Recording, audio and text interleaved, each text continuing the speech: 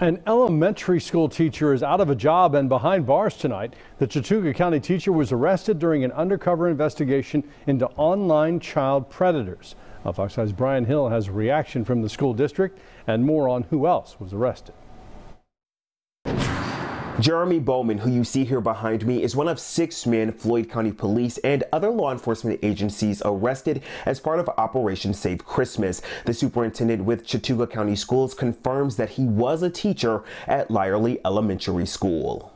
These are the 6 men arrested during Operation Save Christmas. The operation is designed to locate predators who have communication with minors, then travel to meet them for sex.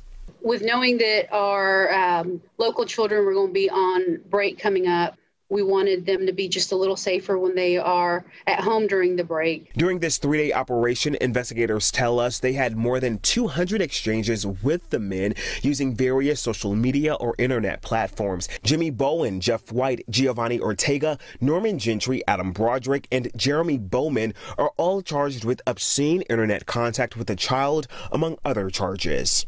I can't say that I necessarily expected the amount of people that travel to meet the children. It is something that I think was a benefit to our community because I think our children are going to be safer because of it. Bowman was a 2nd grade teacher at Lyerly Elementary School in Chattooga County, according to the school's website. The 44-year-old resigned from his position after his arrest. According to this agenda from Monday night's school board meeting, it cites personal reasons for the decision. No profession is immune from possibly having a person that is preying on our children. In a statement to Fox 5 News, the district superintendent says in part, "I have been made aware of a situation concerning the arrest of a teacher from Lyerly Elementary School. We are cooperating and providing assistance as requested from law enforcement." As far as a parent, I think just being involved, being nosy, looking into what apps they're using, what social media platform. In some cases, the predators reportedly exposed themselves or requested the child take nude or pornographic images for them. Bowman is still in jail right now. Investigators believe additional charges and arrest could be coming as they continue their investigation.